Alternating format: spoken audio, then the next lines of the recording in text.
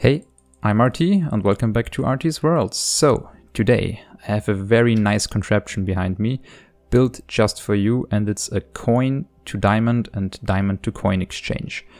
What do you do with that, you may ask yourself, and the short answer is, if you run your casino empire, you have to use your own currency.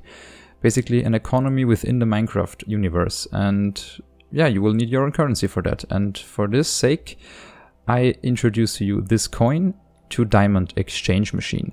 And as you already saw in the tutorial, if I put in here 1 diamond, it will get me 2 coins. And if I put in here 1, nothing will happen, but if I put in the second one, I will get a diamond back. So that's basically the conversion.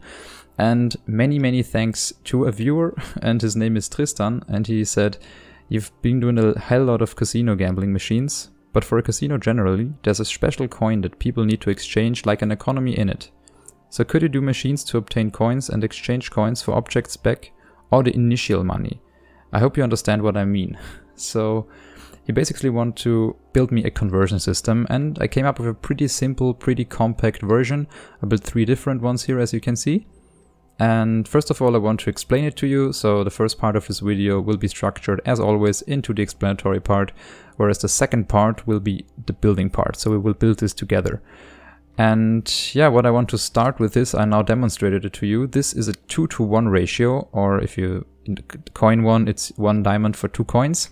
But I also built one that is 1-to-1, so coins and diamonds are completely equal. So that will result in 1 coin, and this coin can be put into a diamond back again.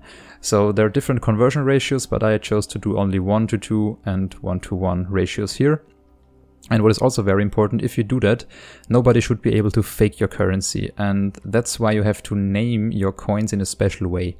Grab yourself, for example, I guess it's called the Unicode.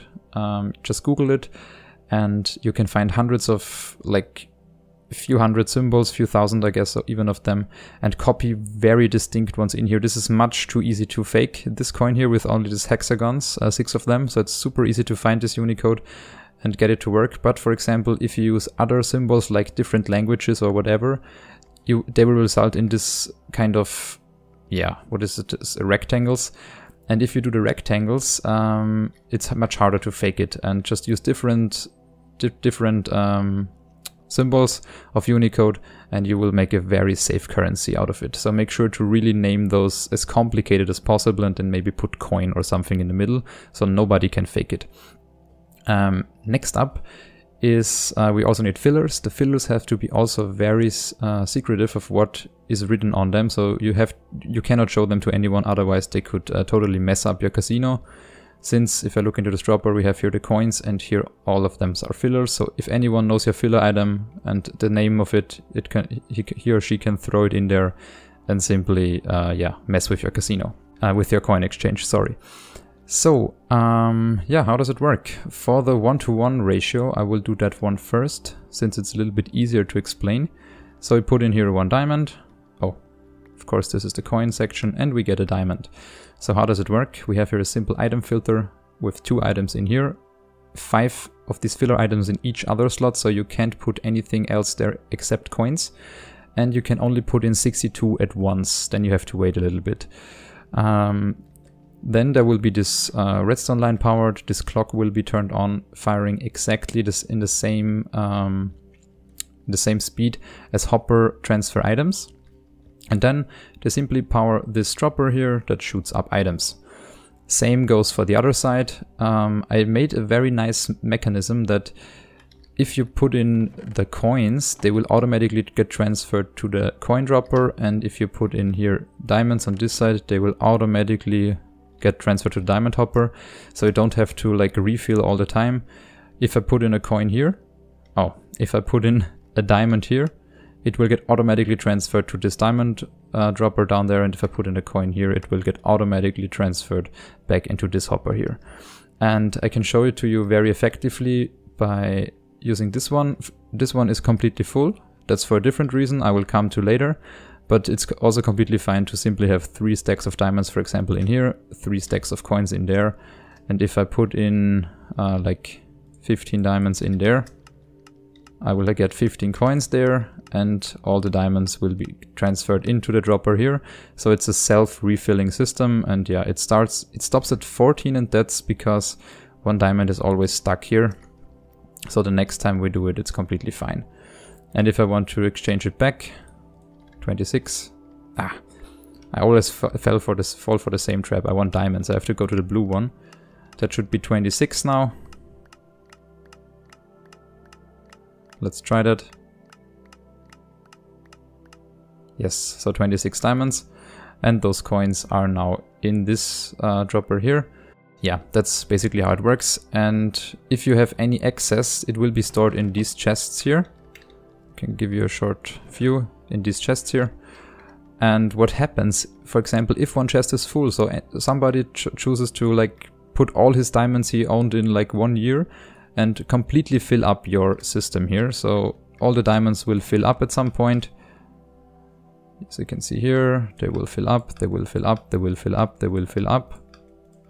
And at some point, now this was the point, at some point when this chest here gets too full, a piston will block it, so you cannot put any more diamonds in. And you as a casino owner know now, hey, oh, this gold block is now sticking out. I have to basically empty this chest here. I empty it and the piston retracts again. So I'm completely safe again. And how does it work? We have here a simple comparator line, which is set to subtraction mode. And we have here another comparator, and it compares it simply to a slightly not full item hopper. 32 items are missing, so if this chest is getting nearly full, it will simply depower this torch, power the torch, and power this piston here. So now you know everything about this coin exchange with the 1-to-1 ratio. And the neat thing about the 1-to-1 ratio is it's completely tileable, so it's stackable. It's 1, 2, 3 blocks wide each slot, and they're intersecting. So you could, for example, have another coin slot here, another diamond slot, coin slot, diamond slot, coin slot, every 2 blocks. So it's 2 blocks, then the slot, 2 blocks, then the slot. So you can completely stack those, make whatever amount you want for these exchange machines. With the 2-to-1 system, that's not that simple. There, the dividing wall between the slots will be a little bit bigger, since we have a little bit more redstone going on. Everything is basically the same except for one thing. We have here the clocks, and we power this coin dropper once, and we want to power it a second time. So we have here this repeater and powering a second time. So we get double the amount of coins. So if we put in 16 items here, we can see that these ones are alternating, as you can see here. They're completely alternating, so we get twice the amount of coins. So 32 for 16 diamonds. And also on the other side, we have here this monostable circuit, which is unfortunately not possible in Bedrock. It's only possible in Java. And if we put in here 32 coins, only every second one, as you can see here, it's moving forth and back every time a coin is basically transferred into a hopper, but only every second time this comparator is activated. And that leaves us with 16 diamonds in the end. So, I guess for the explanatory part, that's all I wanted to say. Next up, we will go to the building part.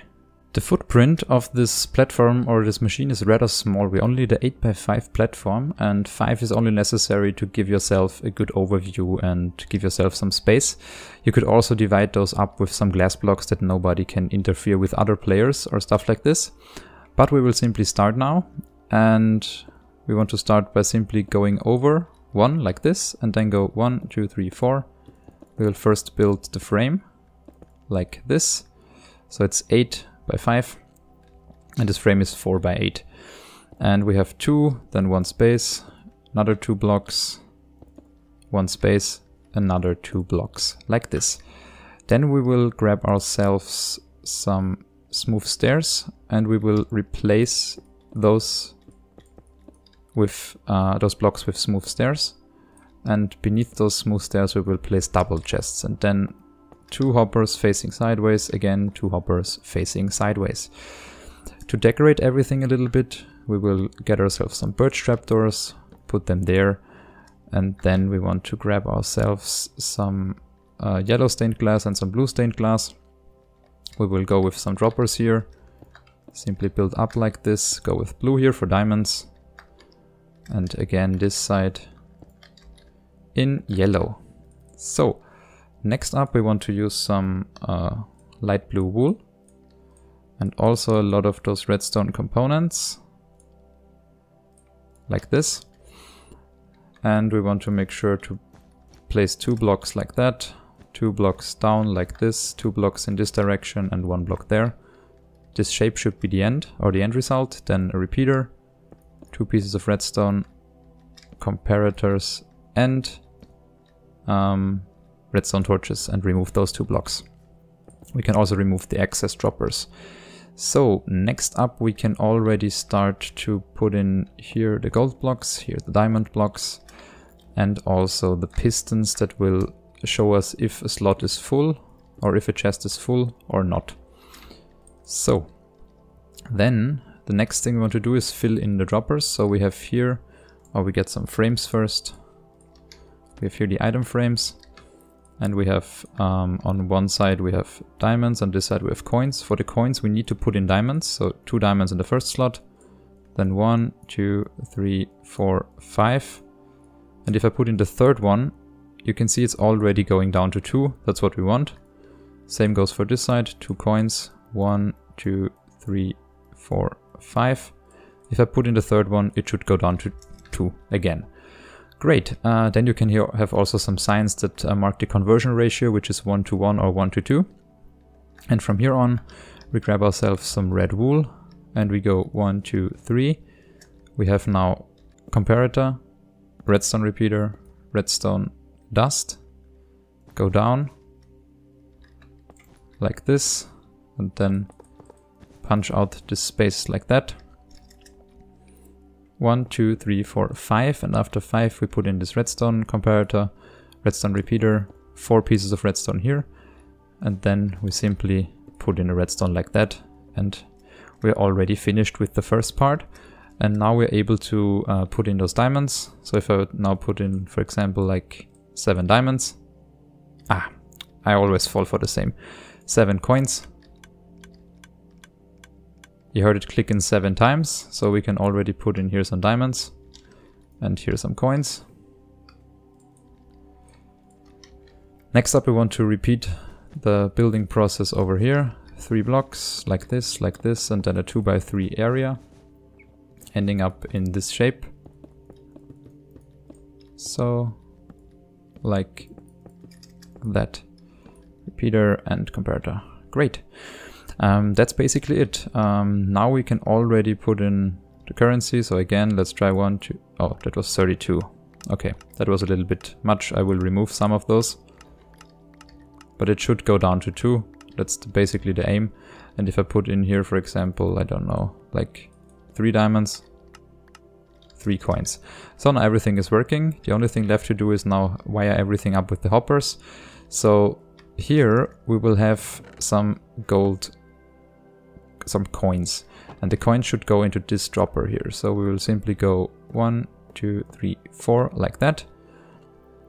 And then we want to make sure that our diamonds will go into this dropper here. And we go 1, 2, 3, 4, 5, 6, 7, 8 like this. And to make everything like foolproof, we have to put in some more blocks here. At this side, I guess that's the diamond side, yeah. We have to put in the 3 by 3 area around the dropper should be covered in blocks, so no items can glitch there. That's why we put in here 2 glass blocks and here 4 glass blocks. So this works now. Next thing we want to do is add these magenta circuits here. And we want to read the output of those chests and go like this until here. So it's 1, 2, 3, 4, 5 and then 1 up. We have comparators all the way, all put to subtraction mode. And then we have a comparator running from the side, not set to subtraction mode. And here we simply place a hopper against those comparators, cover it with a composter so nobody can mess with it, and then put in everything, fill them completely up except for the last slot. There only should be half a stack. So then we have the torches, torch tower up, another torch, and then simply connect the pistons with redstone. Great, so if these chests get too full, these pistons will block everyone interacting with the coin exchange. And that's not a 1-to-1 ratio. If we want to build a 2-to-1 ratio, we can already customize it. But the first thing we want to do is remove this hopper line here. Come in from this side, go 1, 2, and come over like that. And then we want, oh sorry, it's one extra block like this. So, and then we need to power those blocks on top, like that. So we will put redstone here, here, and all the way over there. And here we want to place in a repeater set to 2 ticks. So now we have a 2-to-1 conversion ratio here. So if I put in 1 diamond, we should go to 50. Should go to 50 of those coins. So now 54, nice. So that works. So we have the 2-to-1 conversion ratio now here. If you don't want that, simply remove the circuit we built now. And make sure that you are in Java if you want to build the other circuit, because that doesn't work in Bedrock. So put in here 3 pieces of wool, 3 pieces of redstone, then a repeater, another repeater in between a piston with a block. And here another block, here another piston, and a redstone block over there. 2 hoppers facing into each other, a comparator reading the output of this dropper, a hopper, then 2 pieces of redstone, here a stone sword, it should click once, and 2 composters on top. And now if we put in here coins, the first coin will do nothing, since it will depower this comparator, and the second coin will power it again, and therefore releasing the diamond. So that's the 2-to-1 conversion ratio now. Make sure that you build whatever you want. If you want a 1-to-1, simply remove the additional blocks that we added after everything worked. And if you want a 2-to-1 conversion ratio, make sure you're also in Java. So that leaves me with just one thing to say, that is thanks for watching. I hope you enjoyed this build tutorial. It was really a lot of fun to build this machine. I completely built them from scratch. I was like, hey, how can I do it as simple as possible, as space efficient as possible, and as multiplayer friendly as possible? And I guess I came out with a very nice solution to the problem. And make sure that if you want to see more of those nice videos, make sure to use some suggestions by yourself in the comment section, and also click that like button if you liked the video. And I will see you in the next video. Bye bye.